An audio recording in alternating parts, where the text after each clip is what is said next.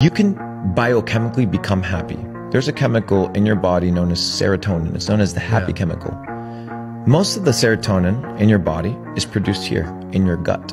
So when you hear things like people saying, trust your gut, they don't stop to think, what does that mean to trust your gut? Your gut operates as a brain, right? So the serotonin that's formed inside of your gut is produced by what? Having a healthy gut. How do you have a healthy gut? Diet. By having a healthy diet. Nutrition. So most of the serotonin is produced in the gut that produces happiness by what? Having a healthy diet. Yeah. So most of you guys would automatically be a lot healthier and happier had you Not instilled the ability of having a good diet equating to what? A good gut. That is on the physical side. On the metaphysical side is understanding the beauty and the privilege of the struggle of life. Understanding that you're not here to be happy. You're here to live life.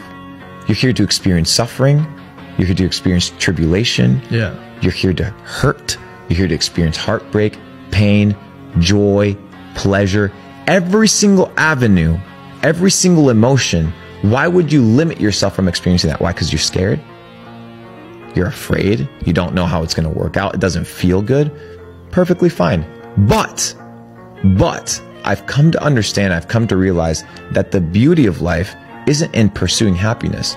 It's in pursuing experiences. And it's understanding that it's multidisciplinary, it's multilateral. It's not just one emotion.